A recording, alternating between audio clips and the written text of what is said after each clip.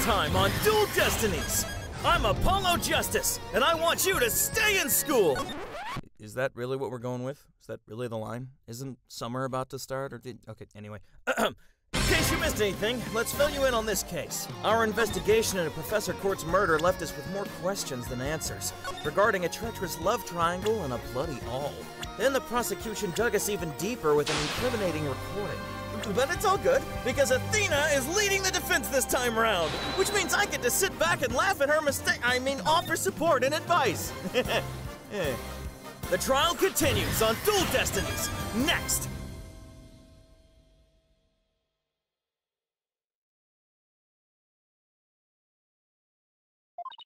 You could at least pretend to be upset for me.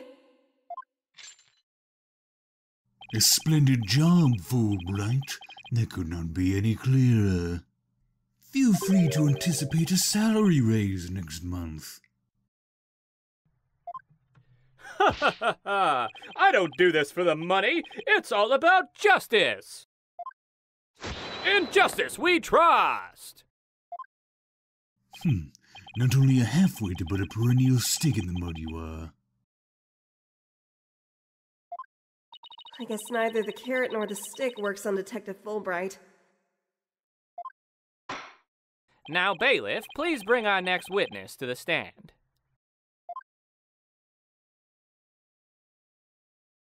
Oh, come on, already? So, our first witness is a cardboard box?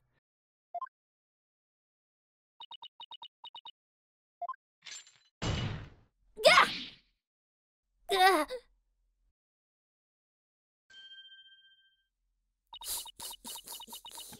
Stealth mode deactivated. Oh my, the box has hands.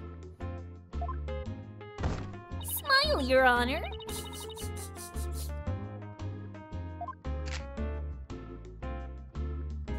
What in the name of beard? I've just had my picture taken. Myriam Scuttlebutt, senior at the Legal Academy. I'm a reporter on the judge course. Juniper's been a bad, bad girl. I'll tell you all about her crime. Might I ask whether you could come out of that box? How will I get any more scoops if I blow my cover? So the answer is no. After all, covert action is an undercover reporter's bread and butter. But testimony from a faceless witness is highly irregular. Ah! A former ninja I met in the clink said that exposing those who work in the shadows is to pass the death sentence upon them. Oh my! I never thought of it that way. Very well. If it will save a life, I suppose I could make an exception this time. A former ninja in prison? Holy Shinto! How can the judge believe this load of crock?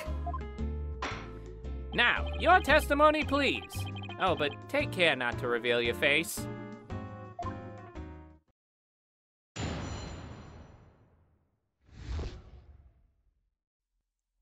The murder happened exactly like Juniper's mock trial script. Up until the mock trial began, only Prof. Court and Juniper knew the script's content. But Prof. Court's sudden decision not to use the script sparked Juniper's murderous rage. Juniper has to be the killer. She has a motive in the murders just like her script. The murder is just like her script? Could such a thing be true? Compare her script with the murder case and the crime scene photos. Then you'll see.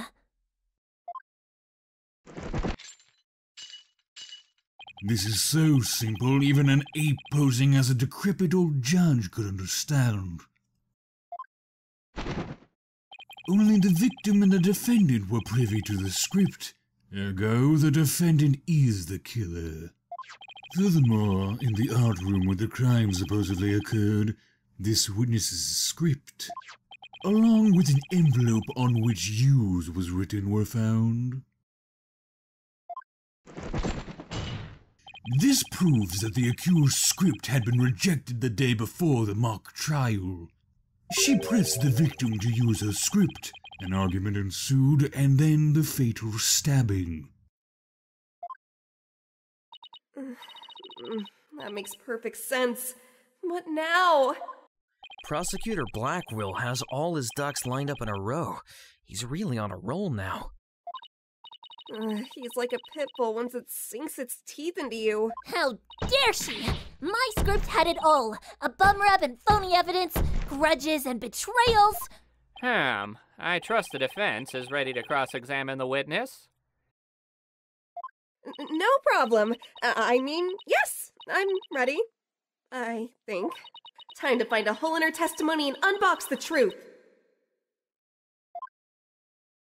I've seen it done over and over. I know I can do this.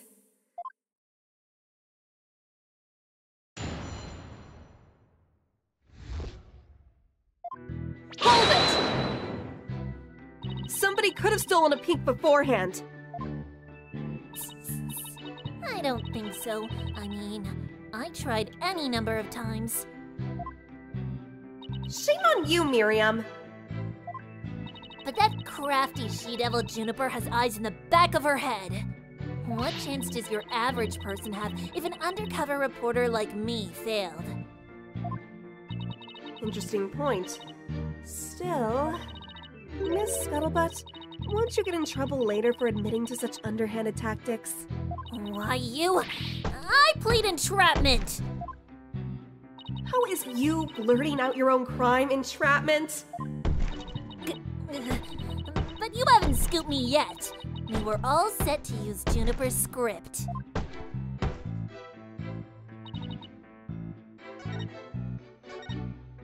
Hold it! How do you know that Professor Court wasn't going to use her script?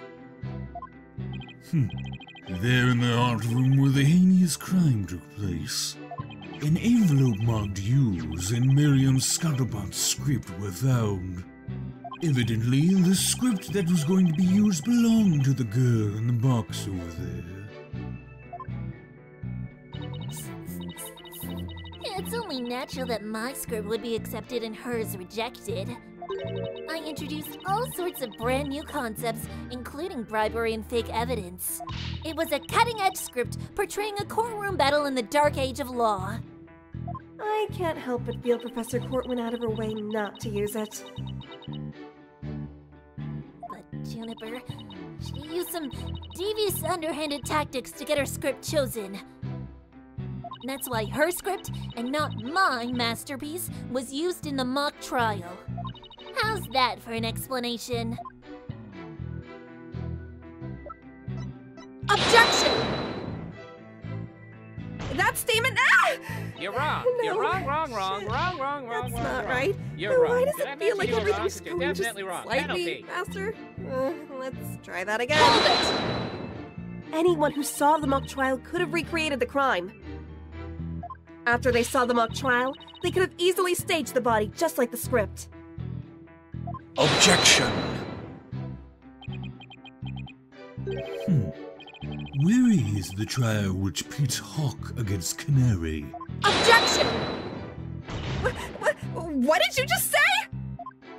If he's so weary, he should try humping less. I bet that'd save some energy. This is no time for jokes, Apollo. He just called me a canary! Don't let him get to you. At least canaries pick up on things quickly, just like you. I shan't repeat myself, so listen carefully, Cykes Dono. Hugh O'Connor discovered the body before the mock trial even began. How could one stage the body as it is in the script before anyone knew its contents? That's right. Do you even fathom the intricacies that go into staging a crime scene? No, I think not. You have the rudimentary mind of an elementary school child. Elementary school? Reporter's testimony throws attorney Athena Cykes for a loop. The perfect caption. How marvelous! A photo in the newspaper is just the thing to boost your brand, if anyone even reads newspapers anymore. In a school paper? Seriously? Anyone can see the similarities between the script and this case. But that doesn't mean Junie's the killer! I know it's frustrating, Athena, but we don't have much to go on at this point. All you can do now is mercilessly badger the witness until they mess up. Okay, got it. Press relentlessly. Right! Hold it! There must be places where the script and this case diverge. Don't sweat the details. That kind of stress will give you wrinkles. Objection! I'm not worried. My skin is as fair as silk. Objection! Indeed, you are quite fair. Fairly desperate. Objection! What did you just say? Blackquill really turned that one around on you. What side are you on? Hurry up and think of a clever comeback. Whoa, easy there, Athena. Sheesh. Now you listen to me. The two cases do indeed have their differences. For one, the stage hadn't yet been erected in the mock trial script. And in the actual case, there were signs indicating the victim's wrists had been bound. But such differences pale in comparison to the host of similarities. In any event, replicating the crime without knowledge of the script is an impossibility.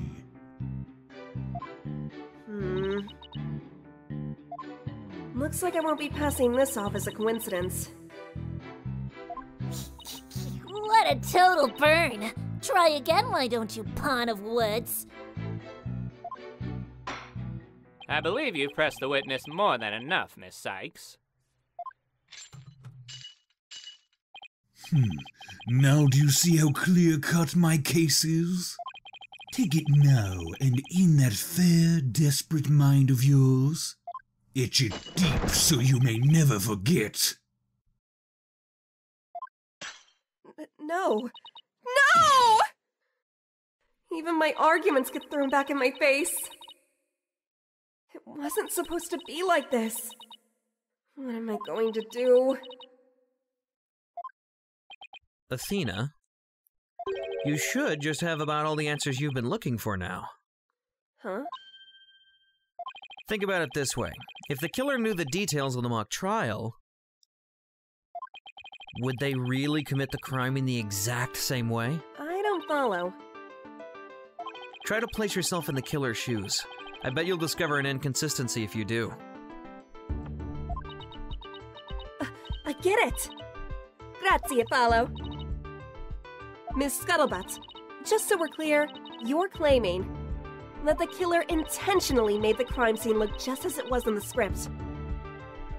And that it is beyond the shadow of a doubt, not a coincidence.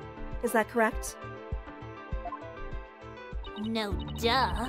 After all, it's just more evidence of Juniper's evil she-devil ways. Objection!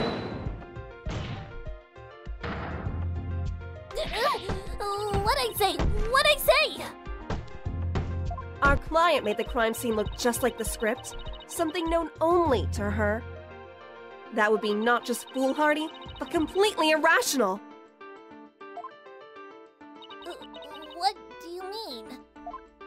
Yes, Miss Cykes, please tell the court what you mean by irrational. It wouldn't make sense for Junie to mimic her own script on purpose because it would...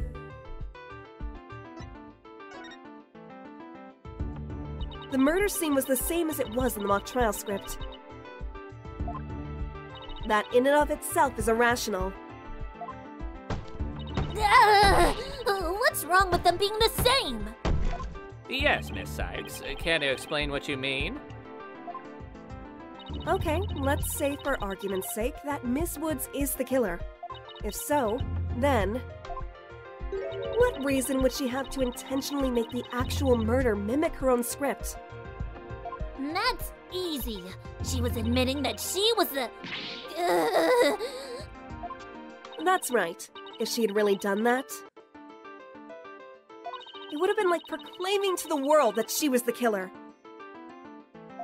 So what What we actually have here is evidence of someone trying to frame our client.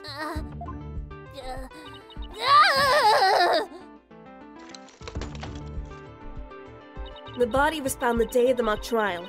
In short, the day the details were revealed. So it would be completely inconceivable for the murder to go exactly like the script. Don't let it go to your head just yet! Objection! It would seem Justice Dono's comrade-in-arms has finally drawn her sword. However, the blade is dull, and it shall remain so until you master its use. Enough with the stupid sword metaphors already! There is a perfectly good reason for the inconsistency of which you speak. Reason? What reason?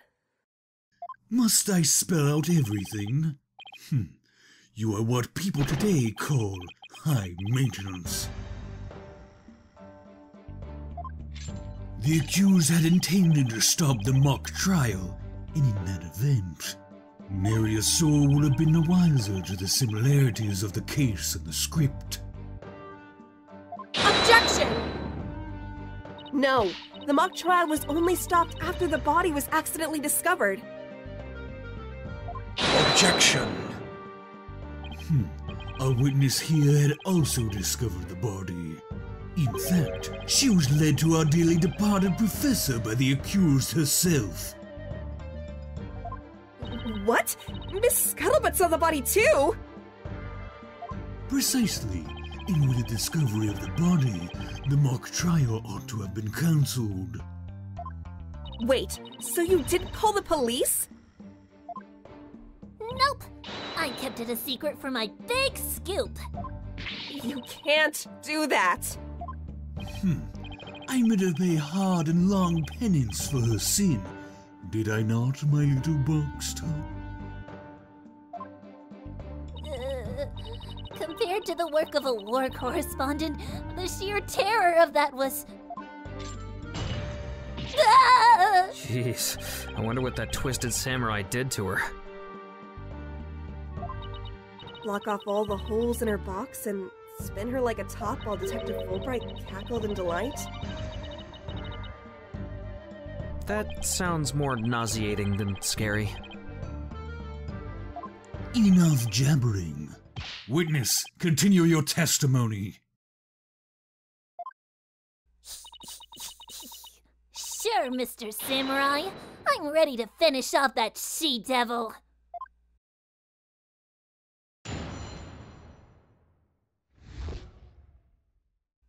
I snuck into Juniper's dressing room while everyone was in the lecture hall. Juniper had changed into her stage costume. I asked her, "What are you doing?" When suddenly, she fled into the hallway as if she wanted me to follow her. I followed her all the way to Prof Court's body. She led me right to it. I'm positive it was Juniper because she was wearing the costume that she had made. Hold it! Why did you withhold such key testimony? Ah! What's that supposed to mean? Athena, you haven't even started your cross-examination. I know, but her testimony points to her as being a potential suspect. Well, I don't think Prosecutor Blackquill is... No, wait. I bet he's already thought of that. The witness left the lecture hall to sneak into Ms. Wood's room before the mock trial. That means she too could have moved the victim's body. Ah! The prosecution's claim no longer has any ground to stand on. Help! Now, no need to ruffle your own feathers, so... When you squeak like a little brat, it agitates Tonka. Do you want him to peck your eyes out? No, thanks. You listen here. The witness has a perfectly good alibi. Oh, yeah, I do. Around the estimated time of death, I was an undercover reporter class. It's right near my home. Undercover reporter class? The proverbial rug has been pulled from under you. The witness could not be the killer. The defense must look before leaping. At least make sure the rug's secured to the floor. I tried to warn you. Oh. Well, there ends the cross-examination. Let's allow the witness to step down. Huh? No, wait a minute. The defense has no right to cross-examine the witness after that little spectacle. For whatever a man is sowing, this he will also reap. Why can't he say you reap what you sow? Very well. If the cross-examination is over, I suppose the witness may go home. Perhaps spend some time in her lovely box and recover from today's stressful events. Don't you worry about me, Your Honor. There's no rest for the wicked. Or journalists either.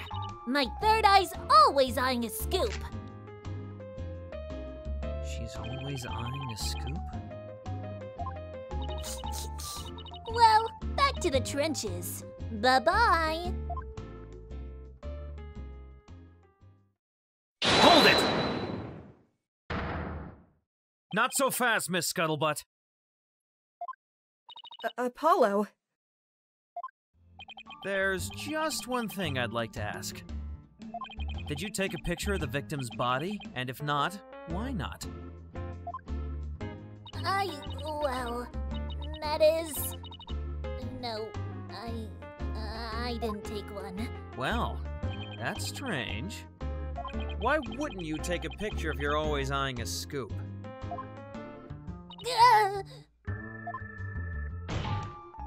Did you or didn't you really see the victim's body?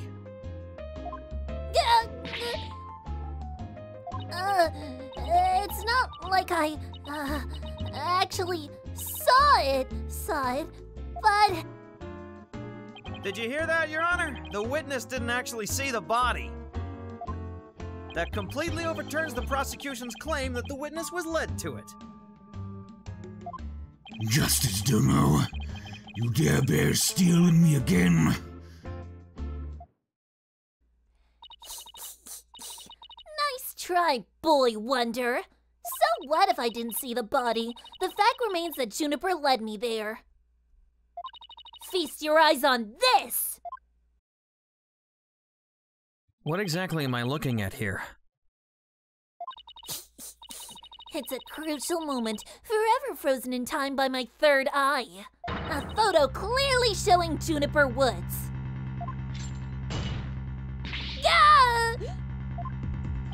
Why did you not tell me of this? It's a shocking scoop I was saving for just the right moment. And that would be right now, right here in court. Surprise! Ah! What'd I do? What'd I do? All journalists keep their scoop secret until the right moment. She's pretty brave hiding it from Blackquill like that. Or pretty stupid. Well, this is an unexpected turn. Athena? About this picture. See how it only shows the back of the subject? So then... Right. Who knows whether this photo shows Juniper in the first place? Objection! A completely irrelevant point. What is relevant here is... there was someone who did try to lead the witness to the body. Take a gander at this. The route at which the accused escaped. The witness pursued the accused this way after she fled the dressing room.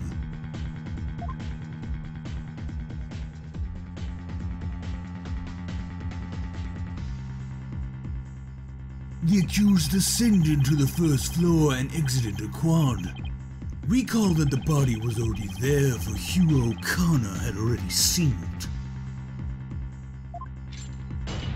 She was trying to show someone the body because she wanted to stop the mock trial. Hold it!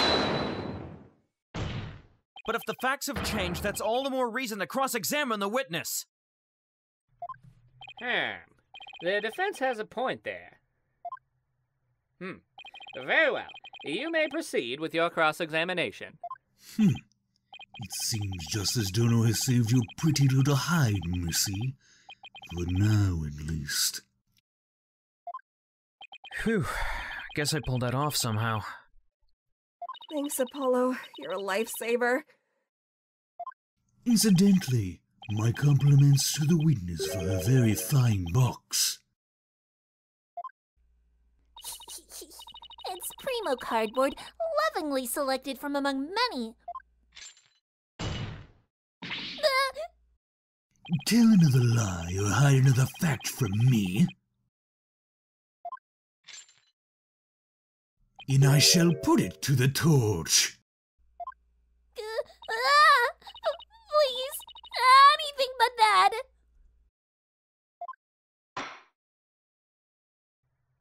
I think it would be more eco-friendly to recycle it, but that's just me. All right, Miss Cykes, you may cross-examine the witness.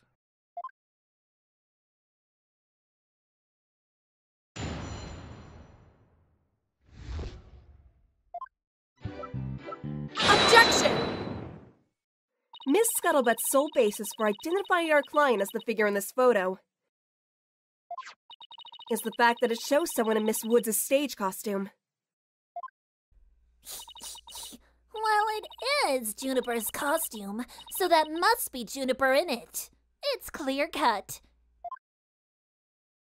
No, that's where you're completely mistaken.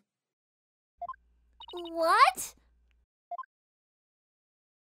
This is a design drawing of our client's stage costume.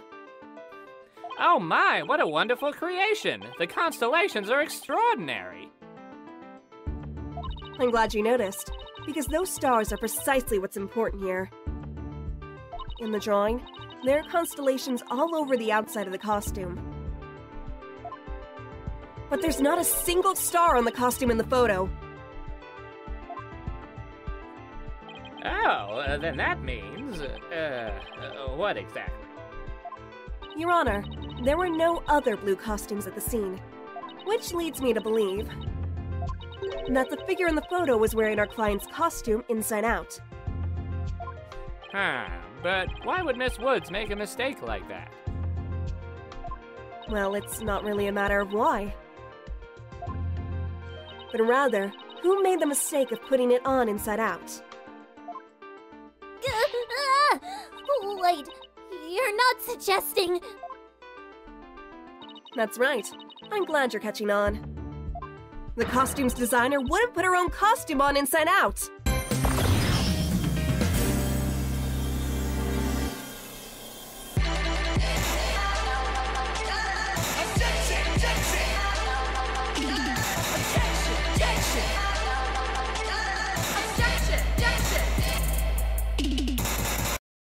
Let's go project!